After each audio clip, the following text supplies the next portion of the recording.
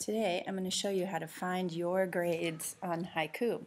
So when you enter Haiku, this is what you should be seeing. You see all of your classes laid out for you.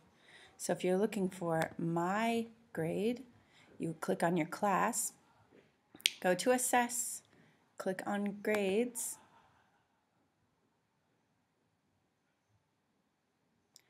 then you see your grade report. And if you notice, there's this little speech bubble here.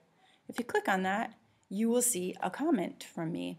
So sometimes this might say, oh, you need to finish this up, or can you please retake this, or you forgot to hand it in. Then for a quiz, because you took it online, you can find all kinds of information. You can look at your attempt. You can scroll down and find the right answers to the things that you missed. And then at the bottom where you did your essay question, there's a little speech bubble again. And if you hold the cursor over the speech bubble, you'll see some more comments.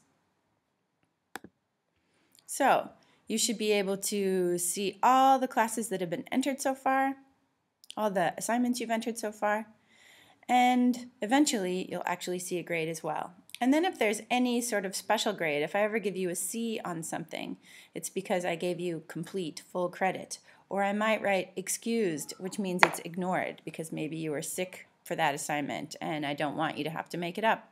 And then there's also the in. That means you turned it in, but I haven't graded it yet. And it doesn't count in your full grade yet. So that's how you find your grades.